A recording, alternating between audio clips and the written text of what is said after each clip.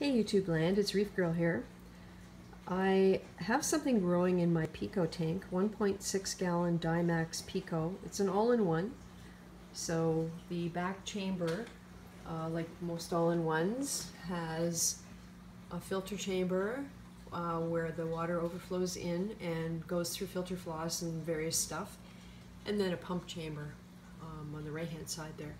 So I have a couple of lights over this. They're just soft blue LED. There's blue and white LED and then another small compact LED light. I have a mangrove growing in here, which is doing really well. When I got it, it had one set of leaves and it's continued to grow, so its roots are down in around the pump. But the reason I wanted to do this little update was to see whether anyone could tell me if they recognize that orange stuff that's growing on my return. I have no clue what that is. I've looked and looked and looked. It's kind of, well, it's a vermilion color, and when you do reading online about this stuff, you get tons and tons of information about red slime algae, cyanobacteria, red algae, macroalgae, that sort of thing, but nothing about what looks like it might be some kind of a sponge. This tank has been running for 3 or 4 years now. Gone through a lot of changes. I've had a lot of different coral in here. Won a lot of battles, lost a lot of battles. And now recently, this thing has popped up.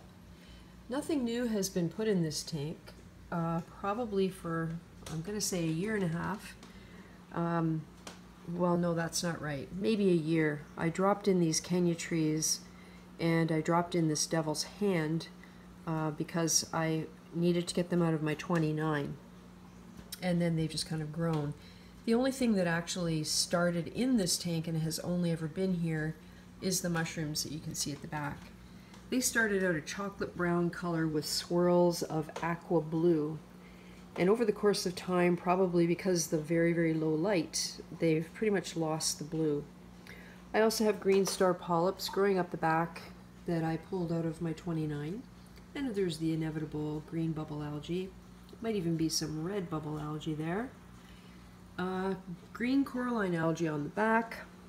This pink at the front is coralline algae. It's not cyanobacteria or anything like that. The tank has been super healthy for a long time. As I said, I have lost a few corals in this tank, but that was me making a mistake at putting the wrong thing in here. The water parameters stay super stable. The only thing that alters drastically, or can alter drastically, is salinity, because of course evaporation in this small a volume of water has a big impact. So I have to watch very carefully the back chambers here to make sure the water level stays up where it needs to be. And it's down a little bit right now, so I probably need to add a little bit of fresh water. I haven't tested the salinity today, so I expect I'll need to do that.